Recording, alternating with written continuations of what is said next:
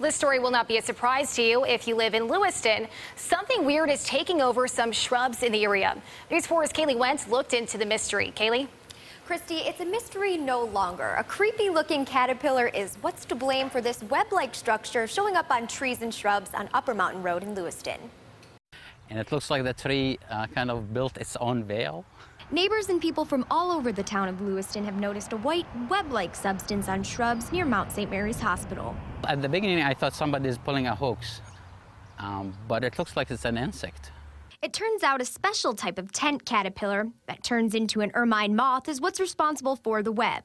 While some may think the webs are spooky, Cheryl Tyndall, curator for the Butterfly Conservatory, said the opposite.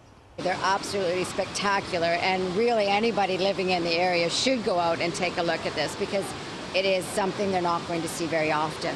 That's why many lifelong Western New Yorkers have never seen the phenomenon before. You almost need the perfect storm to actually get to see that kind of structure being formed. What is the perfect storm? A mild winter, a warm spring, and a hot summer. But how do the caterpillars create such a web?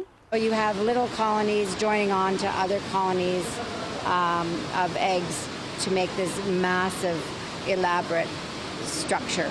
The web itself is basically a home for it to survive in and feed itself safely.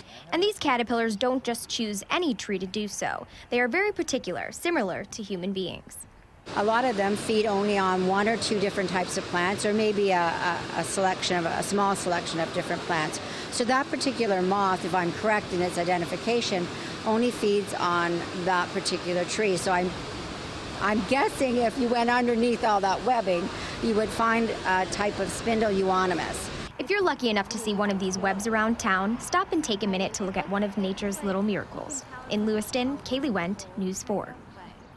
Tyndall says you can expect to see the moths emerging out of their webs by mid to late June. In the newsroom, Kaylee Wentz, News 4.